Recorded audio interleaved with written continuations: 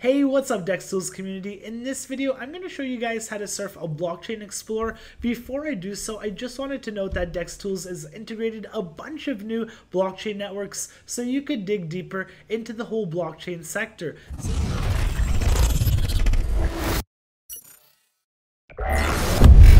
Let's go ahead and go to the pair explorer right here, and Dextools gives you all the latest transactions. So we're going to go ahead and pick a random transaction, and then we will end up going to Etherscan. So today we're going to go over Etherscan, which is on the Ethereum network, but learning how to do this, you'll be able to navigate any blockchain explorer as they're very similar. So you can see right here, it's pulled us up to this specific account address, but if we go to the front page, so we can go over the basics, and then we'll go over a specific address. So this is etherscan.io, and if you understand how to read this, there's a lot of benefits to doing so. First, you can understand how to read all of your transactions. You can understand where the Ethereum is going. You can read, past transactions, when, for how much.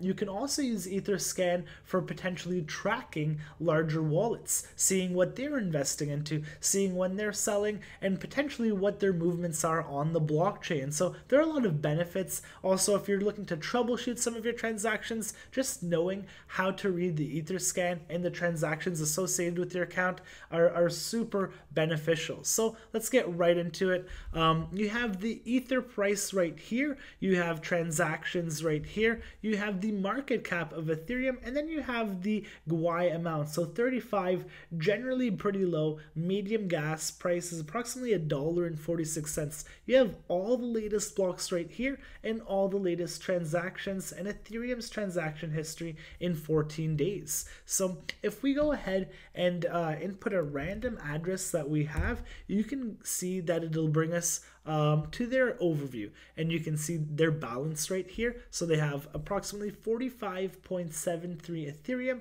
$91,000, and then you can see all their tokens. It'll give you like a Dropbox of all their tokens, and it'll even show their NFTs. But if you go ahead and click this View Expand ERC20 token holdings, it'll bring you to kind of like a whole overview of their wallet, and you can see net worth in USD, net worth in ETH, and all that great stuff, all the coins they're holding. So if you got airdropped a coin, or if you're watching a specific wallet, you can see what they're holding. You can get all the contract addresses, and you can add them and trade them yourself as well. So if we go back to the account overview, then you can see all the recent transactions. So it'll show you 25 of the latest transactions, but you can click this to get a full list of all the transactions here, and you can just go all the way to last if you want to get his first transaction.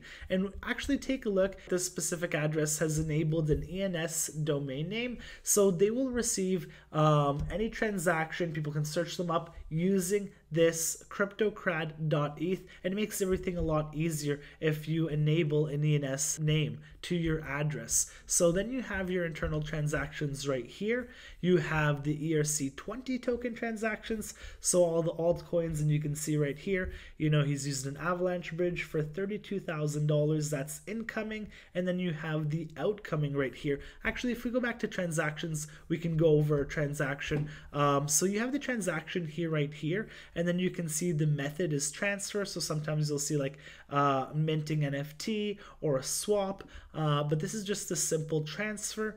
And then you have the block number here, the age. So this is a pretty active wallet, 15 hours and 17 minutes ago from, and as I mentioned, he has enabled an ENS name. So it's a lot easier instead of looking at the whole address.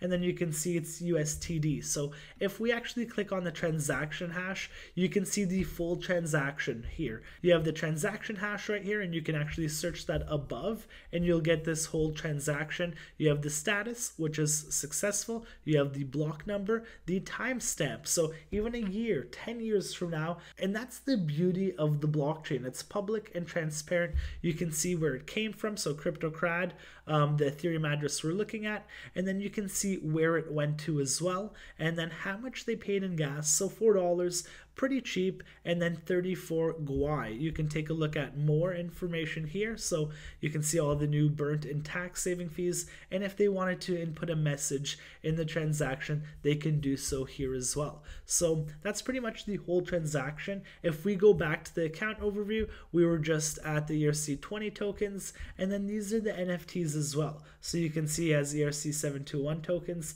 and ERC1155 tokens, which are both different forms of NFTs. So this guy is trading, buying and selling NFTs as well. If you go to the analytics, you can see Ethereum's highest balance. He had 536 Ethereum this year, which is quite well, over $1 million in Ethereum, and then his lowest balance as well. And then you can see it in USD and highest and lowest as well. Also, you can toggle to transactions, transaction fees, ether transfers, token transfers, and transaction heat maps. I also wanted to share that they have a token approval removal. So if you approved tokens for a DeFi protocol and you want to see the approvals, you can come here and post your address and remove all token approvals. So, I mean, if any malicious contracts tries to take your crypto, it's you've removed that allowance, so it's not possible. And I just wanted to show you guys, you can actually search an ENS name as well. So this is Mr. Vitalik Buterin himself, and he has vitalik.eth, and you can see his 4,092 ETH right here, $8 million, and then approximately $3.7 million in altcoins as well. So learning how to use Etherscan, there's a ton of benefits as I mentioned. First, you'll be comfortable to navigate any blockchain explorer on any blockchain network, which is huge because there's a lot of opportunities if you're watching the right wallets or if you just stumble on a new contract, a new token, and it looks great. So if you guys have any questions, post them below, and we'll see you guys in the next Dextools episode.